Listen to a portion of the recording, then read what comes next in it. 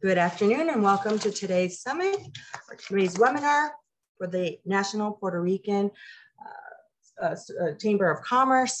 We are actually live and we're recording. I just want to stress that today's webinar is Embracing DEIJ for Infrastructure and Economic and Community Development, and we are joined by Glenn Vickers. So we're just going to give it a minute, Glenn, while we start allowing people into the room. Not a problem.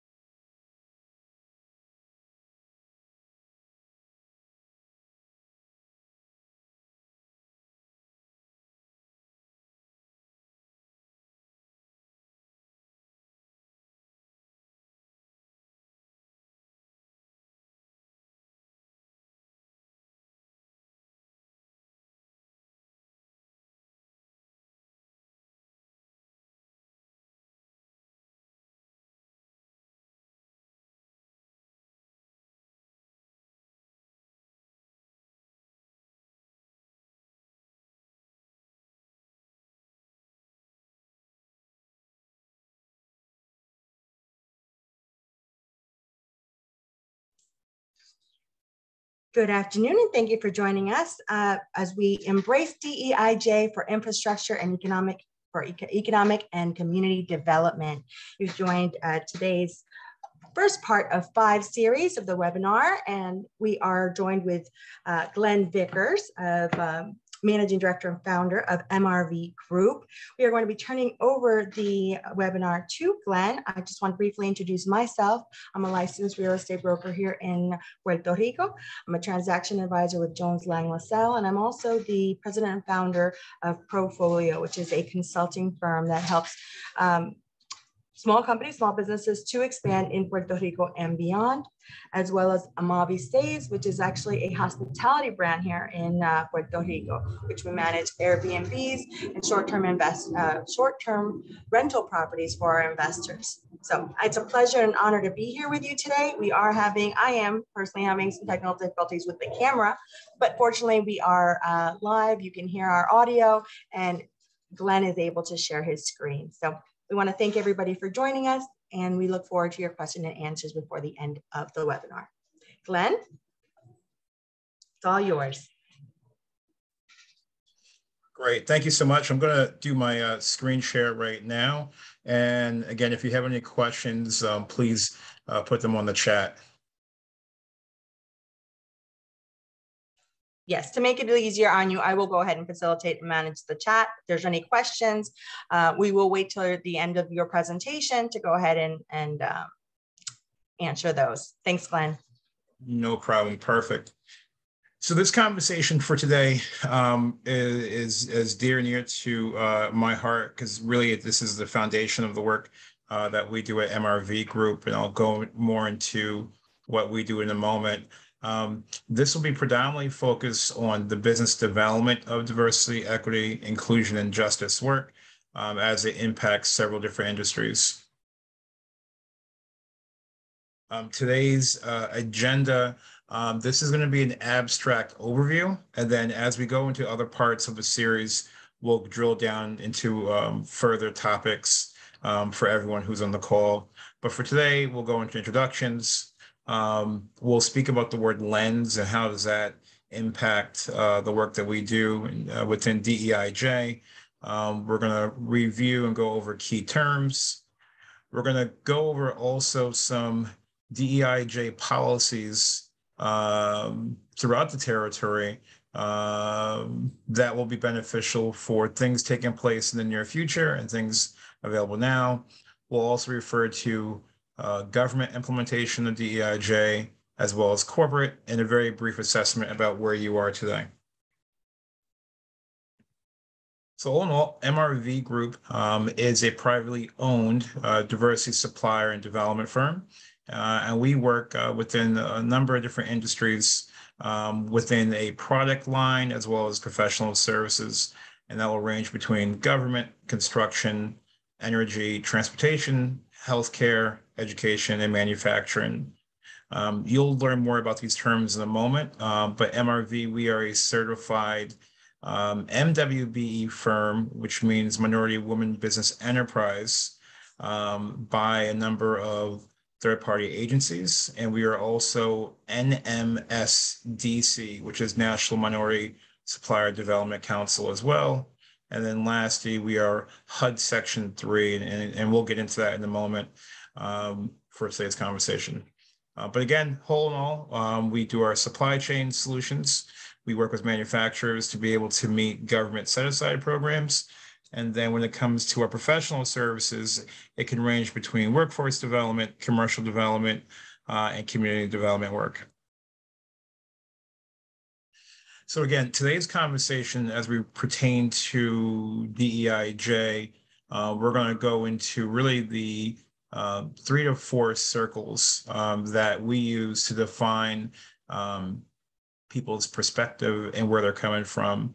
So number 1, we go with the first circle. For us, it's the life experiences. So these are direct life experiences as they impact you. And this is an important framework because as we go into drilling down to these different business development attributes, we want to be able to wear a lens for the different populations that we are working within. So life experiences can range from your household experience. It can range from the number of people in your home. It can range from, did you grow up in a urban, rural, suburban market? So again, this is one lens that we like to wear.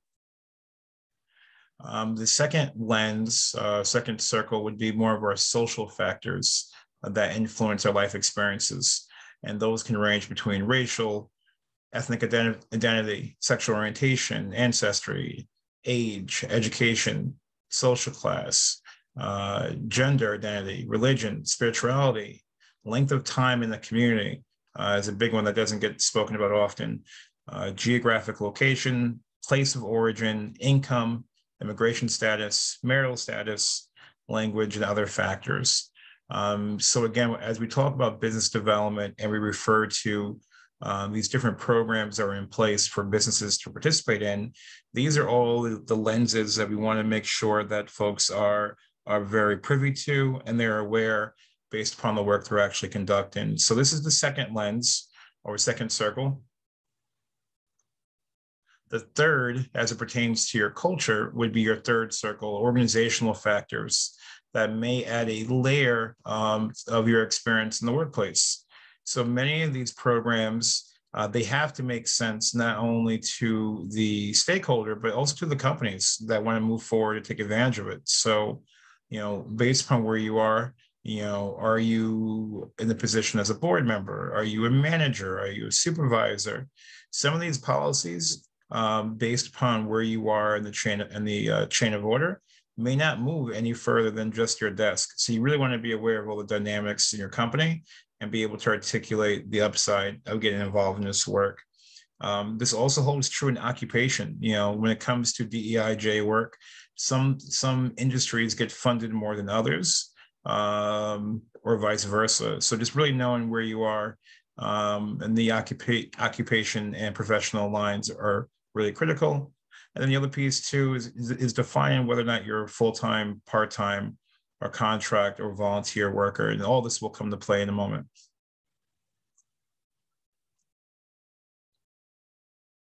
And the grander order, the outermost circle in terms of the lenses that we wear, we always use the word, it's the isms that are available that we can go into dozens of different isms, but the main thing is basically any other form of discrimination that aims to maintain separation among any group members. So this goes from such a high degree of opportunities. And you'll see when we refer to these different government set-aside populations, there's a group within the group within the group.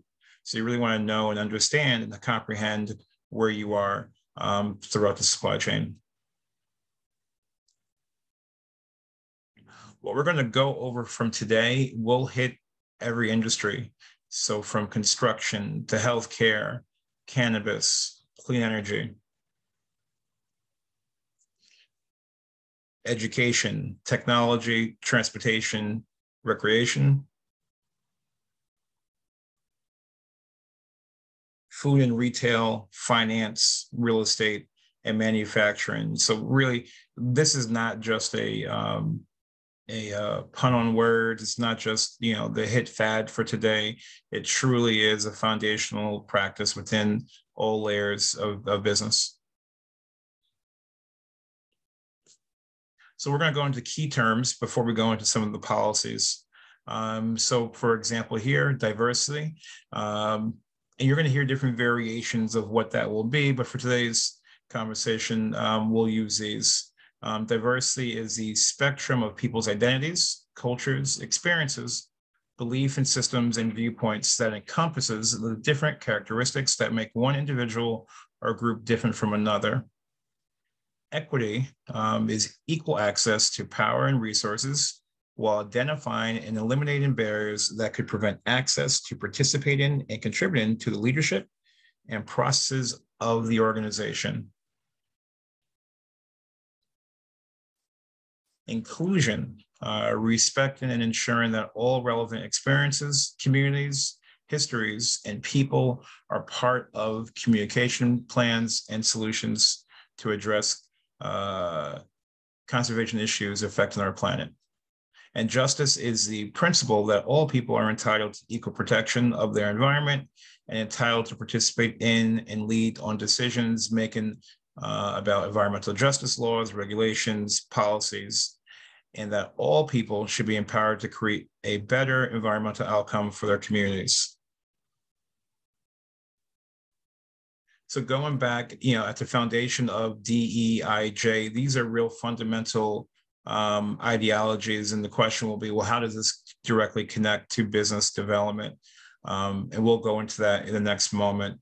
Again, any questions, please let me know as we keep moving forward.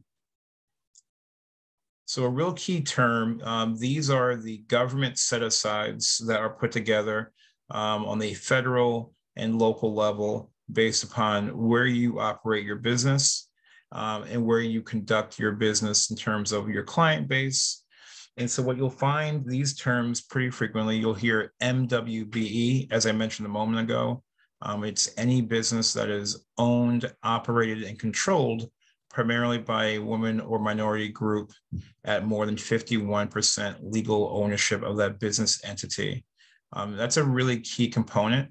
And you'll find that, again, based upon where you conduct your business, these MWBE requirements require that spending can range between anywhere, and this is based upon government or private sector aspirational goals. Many of those will range between 5% to even as high as 40% of their spend. So based upon what you do professionally, whether you are a product business or a service business, there are government as well as private business benchmarks that need to make sure that they show that their money is being spent with minority and women businesses. So you'll hear MWBE come up pretty often. The next category would be SDVOB. This is known as a service disabled veteran owned business. So for those men or women who have served, SDVOB funding is connected to men and women who have served the country, who have opened up their own business operation, and who have been identified as service disabled. And again, you'll see in our grid in a moment where that will connect to. But many of the pass-through funding, especially as we look at federal funding, or even a variety of territory or state spending, has those requirements. All of those are called what we call government set-asides to ensure that there is a equitable spread of government funding or private sector funding going through a variety of small business categories. DBE and A8, pardon me, are two other categories that you'll hear often, probably more so in Puerto Rico right now, in terms of DBEs are a small profit business where they are socially and economically considered disadvantaged and owned by at least 51% interest of that disadvantaged population. Now, DBE is a federal designation. That federal designation is connected to pass-through federal spend. So when you look at FEMA or look at other, Department of Energy or other federal categories, they have to spend funds with DBEs. And the same goes true with 8A companies. And the reason why I'm mentioning all this, because some of it pertains to different territories. Each opportunity will vary based upon where the funding is coming from. So these are some of the basis of the key terms that we'll be going through for today. Two other components would be the word disparity study.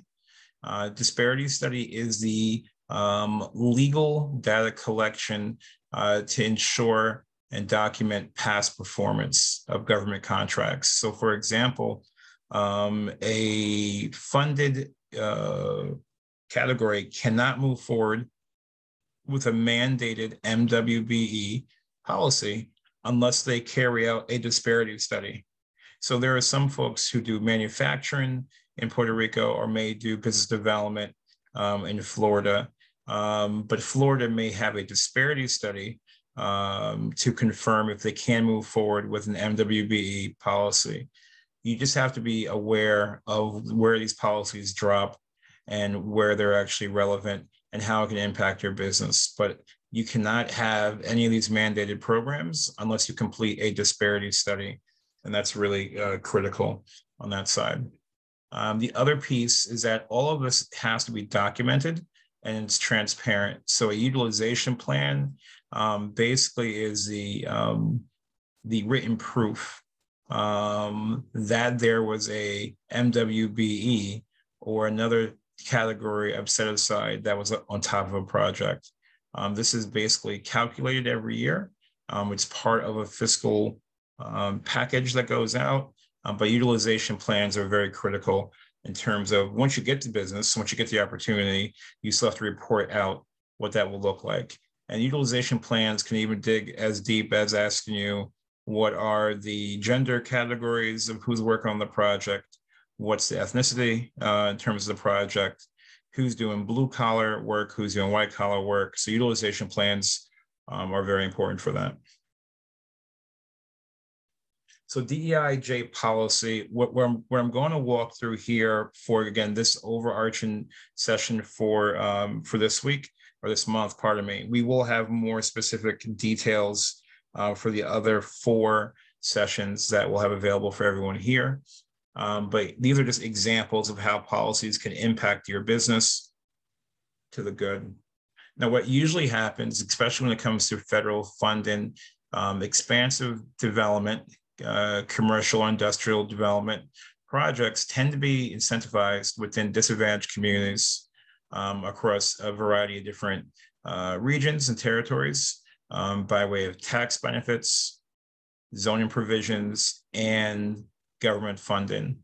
And this is a big deal because often, these monies that come from by way of government, at least, for example, they don't automatically go into the communities that are already doing very, very well.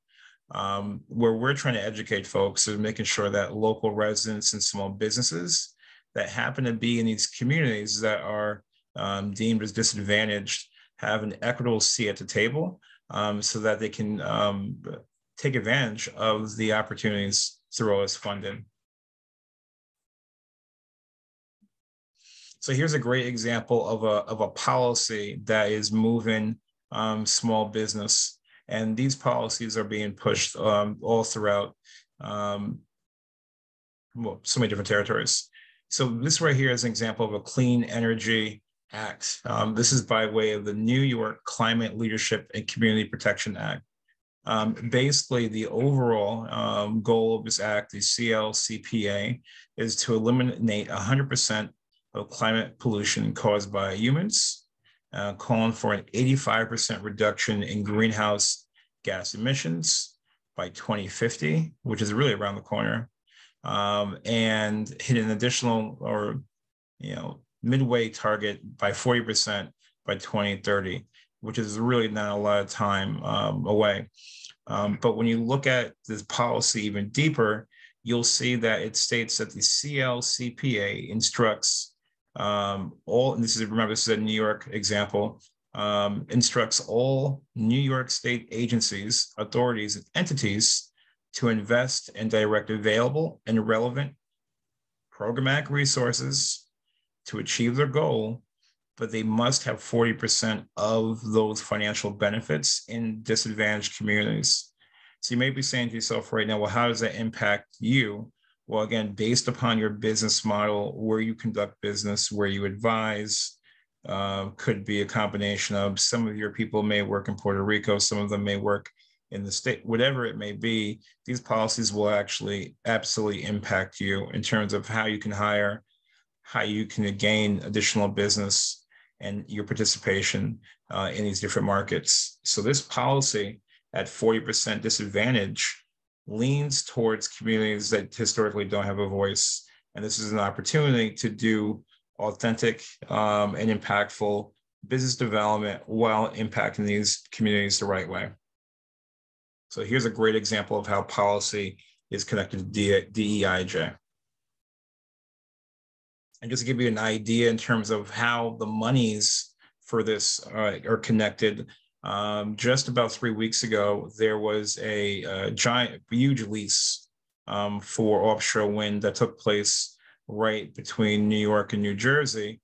But if you take a look at the numbers of all these developers that came in and what they spent in terms of securing their lease, this tells us that this multi-billion-dollar endeavor at $4.37 billion with a B, all of these agencies have to comply with this policy, which has a substantial disadvantaged community component to it. So see how, again, the funding connects back to the policy, which connects back to DEIJ. In addition to being investments into those communities, you also need to also have a number of certified firms as part of the work together.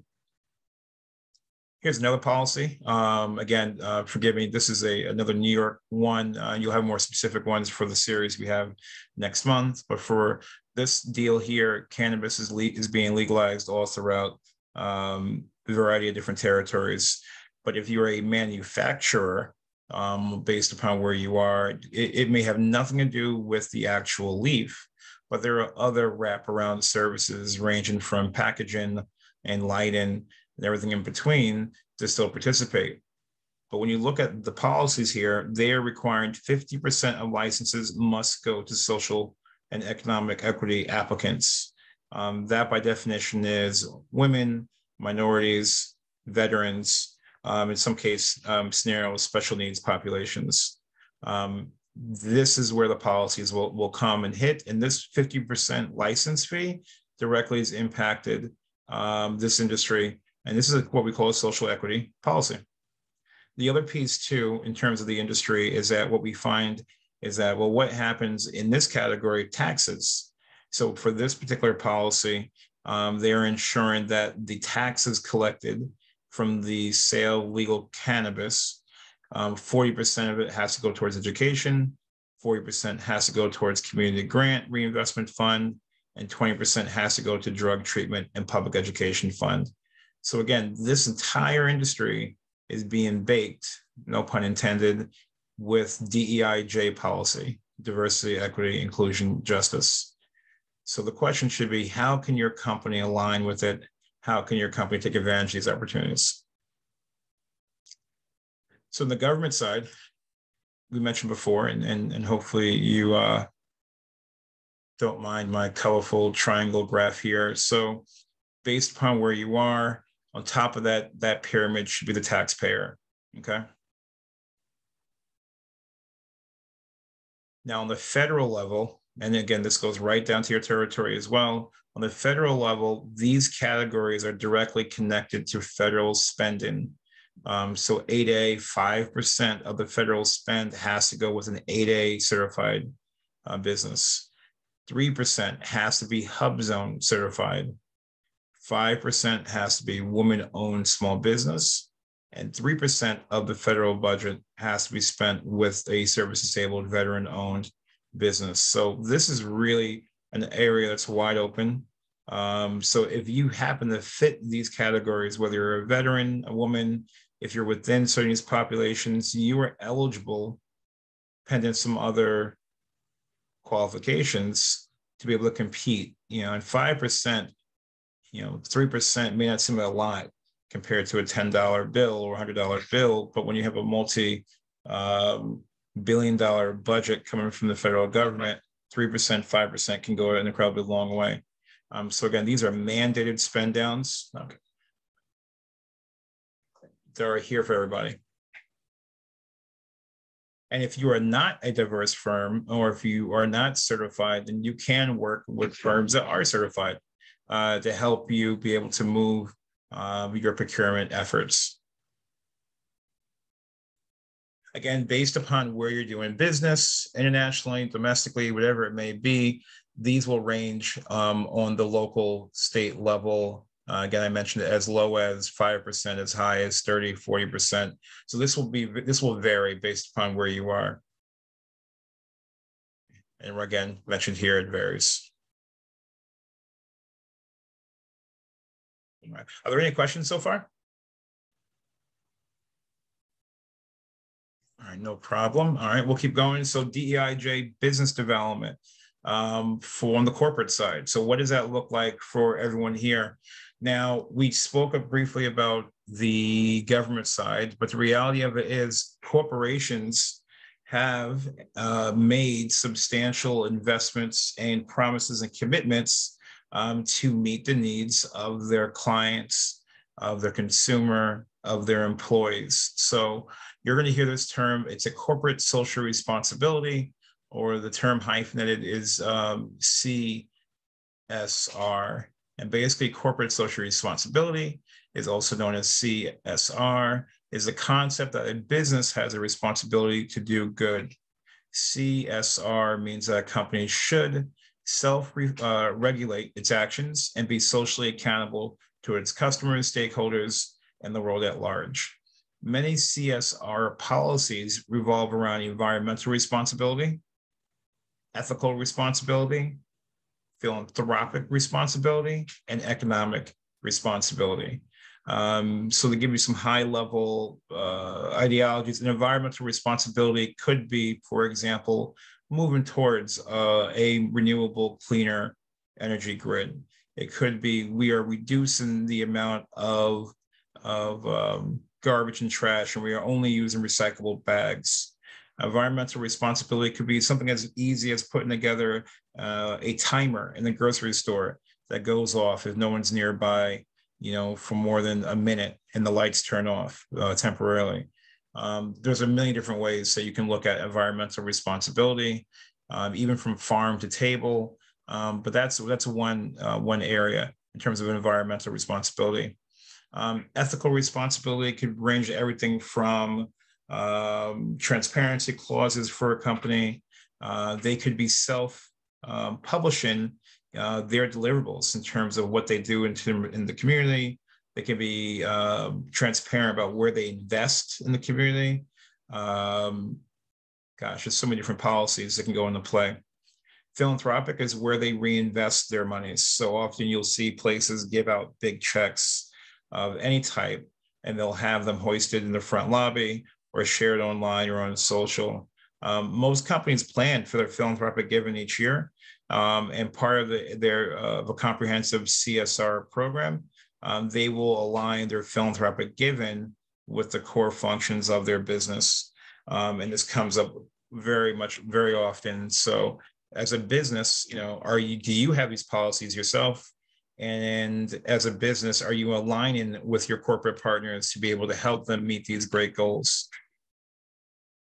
The last part is economic responsibility. So economic responsibility would be, are you using local organizations to help source your supply chain? Are you making these investments and tapping into the local community? A company could be spending $50 million a year. The question should be, well, how much of that is being spent locally in the zip code that they're based out of? So economic responsibility, you'll see a lot of supplier diversity programs come out of that, and local reinvestment.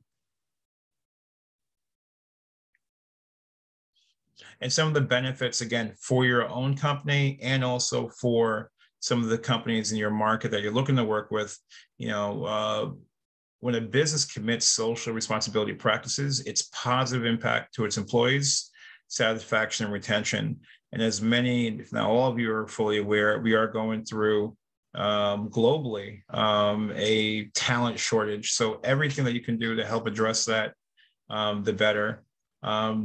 A CSR program also increases consumer trust and public respect as well. Lastly, there's a ripple effect of good. When you do good, you get good, and good continues to be amplified. And most companies that have an aggressive CSR program are just as aggressive to ensure that employee retention is high. They're just more likely to ensure that their customer satisfaction is high. So there is a high degree of sophistication needed for any company that wants to participate in a CSR program. Now, on the corporate side, there are some larger organizations that serve as a third-party certification agent. So what you can do is just come off the street and say, hi, I'm a woman-owned business, or hi, I'm a minority-owned business, or hello, I'm a veteran-owned business. All of that must be vetted and certified to ensure the integrity of these programs. And most of the time, these certifications will take place anywhere between 2 to 6 months based upon where you are. And some may even take a year if it's more on the government side. It really all depends. But there are 2 organizations here that there are chapters that this allows you to navigate and work within the corporate side. One of which we are, is the National Minority Supplier Development Council.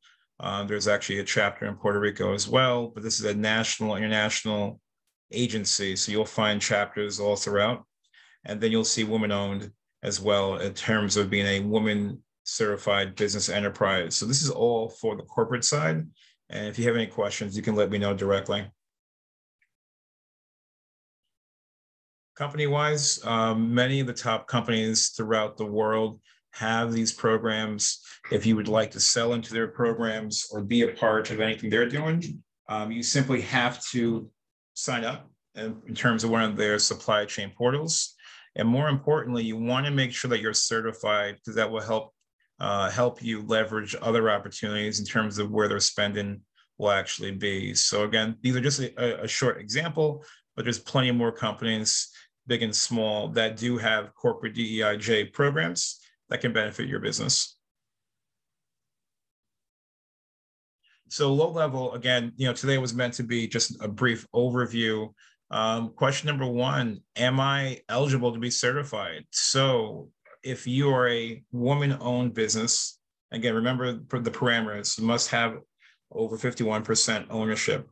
Are you a woman-owned business? Are you a minority-owned business? Are you veteran? Again, there are special needs categories too, which we'll go through in our next session.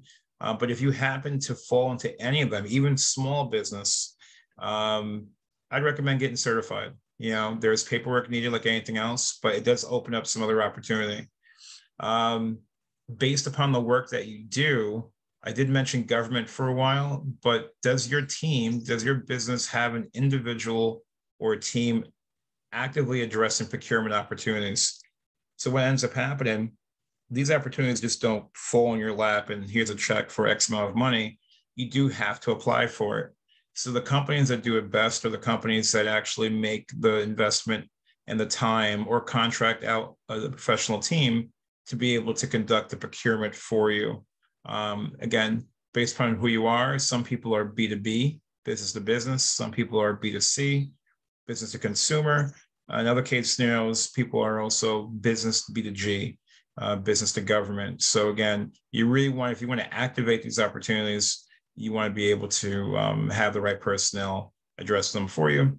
And then last but not least would be, does your company have an intentional or measurable DEIJ strategy? What you always want to do is be ahead of it. You don't want to react to the funding or react to the opportunities. This holds especially true for some of our manufacturing partners. We find that the best results are when they already have the program in place to start. Because when these opportunities come, some of them need you to turn it around in 2 weeks. You'll be lucky in some cases if it's 30 days. So you really want to make sure that you have your strategy. Again, from a business development standpoint, easy practices such as your marketing material. Does your marketing material reflect a cross-section of the community that you're trying to reach? It seems like a very basic conversation to have, but you would be surprised to see how many companies misalign their public affairs, their marketing communications, because it does not match with the communities that they're serving. Are you empowering all levels of individual in your company to be able to help these initiatives? So in terms of giving people additional work or giving them an area to grow in, this is a great place to engage with folks. So in terms of creating your own corporate social responsibility program or your supplier diversity program, these are great engagement tools to get your employees to stay with you and also to recruit as well. So that's all I had for today for part 1 of our 5-part series. This is just an overview, but the information is relevant for any business owner, any local stakeholder, and the funding is here. And that's the funny part about all the funding is here today. So if this is not your main cup of tea, we can help assist you, or there are plenty of other organizations that would be happy to assist you along the way. Now, my information is up on the screen right now, but I'll open it up here for any questions that we may have.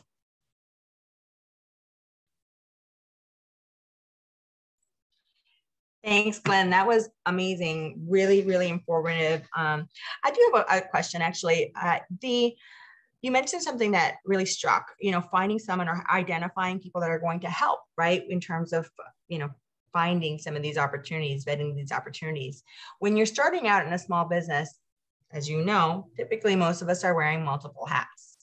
Is there a specific budget or something that you would recommend that we allot if, for instance, we are looking to find a third party to actually help identify some of these opportunities for us? So that's a great question. So I believe teaming is such a great approach.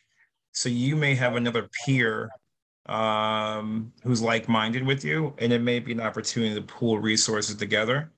So that's one way to do it. Some of these applications require multiple solutions. So based upon what you're doing, I'll try to give you a good example. There may be funding available for a multi-year safety product I'm going to make a safety program. Well, you're going to need a project manager. You're going to need a sign company. You're going to need a host site. Could be a hotel for training. You're going to need a printer, for material.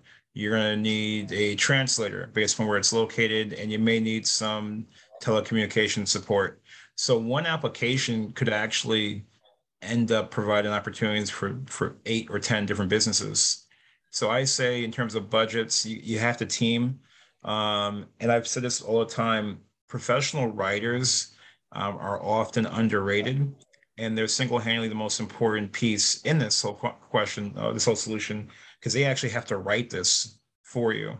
So it takes a little bit of science and a little bit of art. So to answer your question again, I would pool together so that you can have the right people do this work for you. Awesome. Thank you, Glenn. And you mentioned that there was obviously the timing of, and that the certification, right, is required. You can't just walk into a business and say, I'm a woman-owned, minority-owned business or veteran-owned business. So did you say that takes anywhere from 6 months to a year? And can you elaborate on why it takes that long? Yeah. So think about it. This opportunity opens you up to millions of dollars of funding opportunities. So there are, unfortunately, people out there who are trying to take advantage of this competitive edge. So you want to due diligence to make sure you are saying who you are.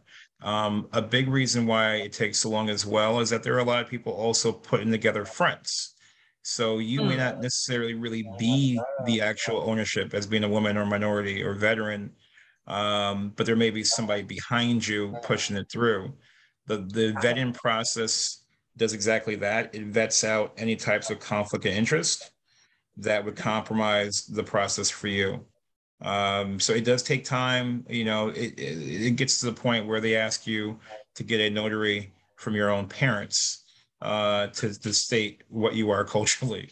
And if your parents aren't with us, there are other ways to verify too. But that's the reason why it takes a while. But once you get there, you'll be happy. Awesome. Great job. This is going to be an amazing series. This is, again, 1 of 5, everybody. I am checking the chat just to make sure there aren't any other questions. I definitely want to just thank you so much, Glenn, for your time. Again, my name is Veronica Montalvo. I am an ambassador for the NPR Chamber of Commerce. I'm also an entrepreneur with several projects here on the island and in the States. And I'm, again, very, very grateful for you being a member of the National Puerto Rican Chamber of Commerce. This is incredibly important and valuable information that we should be disseminating. So super proud to be part of this. Thank you so much, Glenn.